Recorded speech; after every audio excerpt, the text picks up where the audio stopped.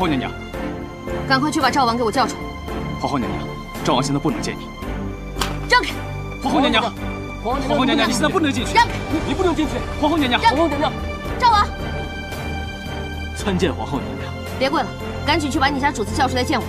赵王殿下昨夜里宿醉头疼，身子还未缓过来，实在是无法见人呐。少跟我来这套！什么宿醉头疼，就是不想出来见我。赵王，赵王，你要不出来，老子把你这里拆了！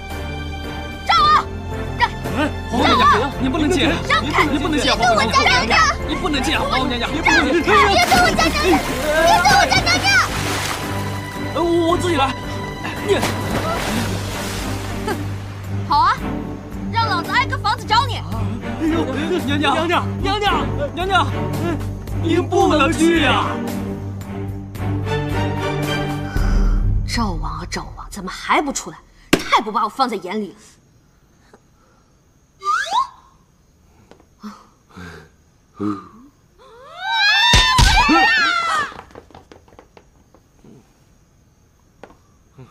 你织个面纱干嘛呀？怎么才来？还不是你的好侍女绿篱祖宗的杰作，我算是毁了相了，你还偏偏这个时候逼我出来见人。脸上挂个彩而已嘛，哪个纯爷们脸上身上没到疤呀？这叫有男人味儿。我很有男人味儿，并且我还是个纯爷们儿，不需要靠那些花里胡哨的东西来伪装自己。你纯爷们儿，纯爷们儿为什么还会做出那种蝇营狗苟、卑鄙虚伪的事儿啊？我做什么了？我做什么了？我做什么了？说吧，这事儿怎么办？这事儿，嗨，没事儿，我是纯爷们儿，不跟女人斤斤计较，我这点小伤过些时日就好了。皇后娘娘不必担心。我担心个毛啊！我是问你，你坏了我侍女清白这事儿，该怎么办？我，坏了她的清白。晚上的时候，不是你在凉亭里坏了她的清白吗？不然你脸上的那些伤是怎么来的？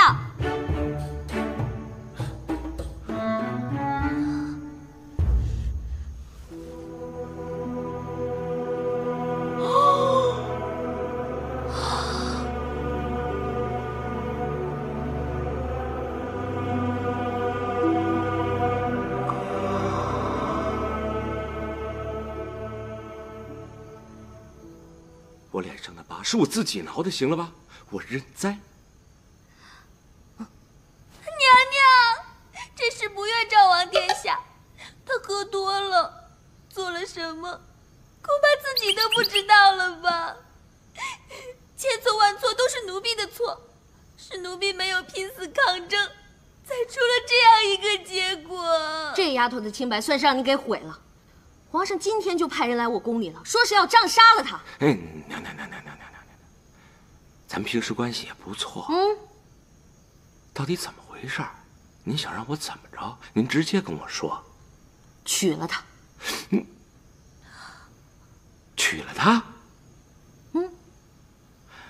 娘娘，您要是让我去帮着求情，我二话不说，我现在立马就去。可是您让我娶了绿篱，这恐怕这情你是请不下来的。你丫是个二婚，你前妻是个绿茶婊，你能找着绿篱这样的好姑娘，不算亏了。反正今天您算是讹上我了，娘娘，您这实在是为难臣呐。这事儿呢，就算你帮我个忙，我承你个情，日后咱俩指不上谁能求上谁呢。若你要视而不见，绿篱死了，我给他拉个垫背的。那您这是在威胁我的性命了？你是个王爷，我能拿你怎么办呢？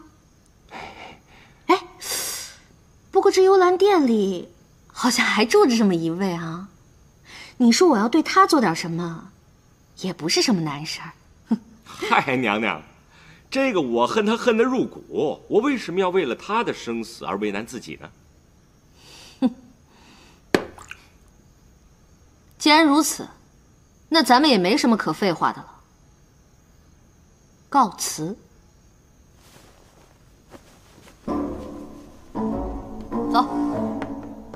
哎，我答应你。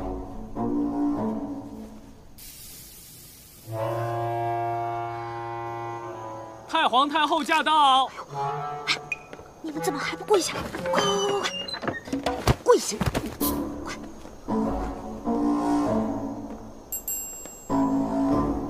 你们这是干什么呀？大半夜的都不睡觉，赶紧都起来吧。这是谁呀？打扮得如此怪异。啊，绿王。绿王。啊，赵王，赵王有事儿找您。老二啊，这面纱怎么能是你戴的？你说你堂堂一个7尺男儿，整天打扮得娘里娘气，就算是你有特殊癖好，你也不能自甘堕落、破罐子破摔啊！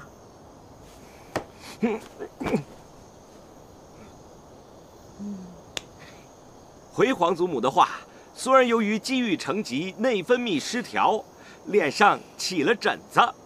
老二，你何时才能不再为姜氏的事情伤怀呀？回皇祖母的话，孙儿的情伤并非因为姜氏，而是另有其人。谁呀？哪家的姑娘啊？她的名字就叫做绿篱。啊，皇祖母恕罪，都怪鹏鹏没有看管好自己的侍女。此事都是臣的过错，怎么能怪皇后娘娘呢？哪里哪里，希望皇祖母成全。何错之有？哀家高兴还来不及呢。哀家正在为老二的事情伤怀，老二自己就把问题解决了。哎呀，绿篱，平身，抬起头来。哎，这丫头不错啊，绿篱姓绿，又爱穿绿衣服，老二爱戴绿帽子，他们俩是绝配呀。是啊，他们俩都绿到一块儿去了。皇后娘娘，老二身边也缺个提己的人，要不你就把这丫头赏了她。既然皇祖母都已经开了金口，赵王又喜欢这小丫头，我就答应了。好，哀家明天就宣旨，把绿篱纳给赵王为妻。绿篱这身份是不是也低了点儿？从明天起，就是如人之位吧。谢太皇太后恩典。起来吧，起来。皇祖母，绿篱呢是侍女出身，所以我恳请皇祖母能不能把绿篱放在我身边多待几天，再学习学习。老二不急，哀家是无所谓。老二，你怎么看啊？皇祖母，不急，不急。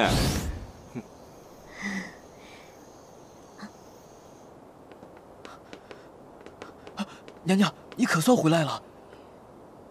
绿篱算是保住了。奴才就知道娘娘足智多谋，是用了什么法子？强公公，我对不起你，我让皇祖母把绿篱赐给赵王了。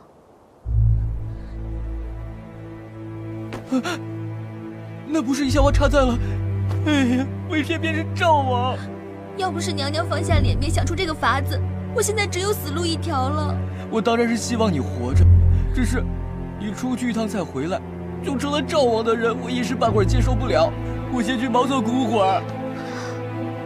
强公公，办完正事再哭。是。你去告诉皇上派来的那2个人，就说绿篱已经被太皇太后赐给了赵王，要杀要剐，管他老人家要去。是，娘娘。好好的绿篱，怎么就上了赵王的贼船了呢？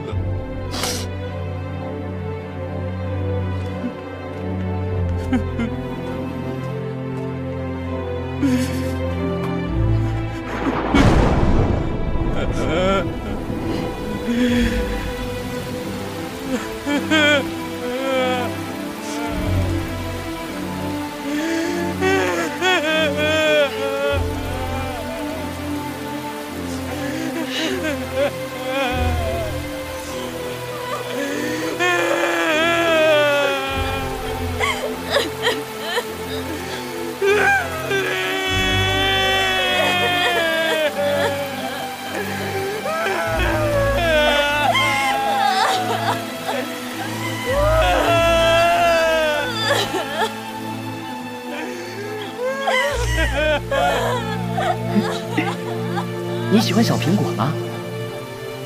你说天上的星星，哪一颗是你，哪一颗是我呀？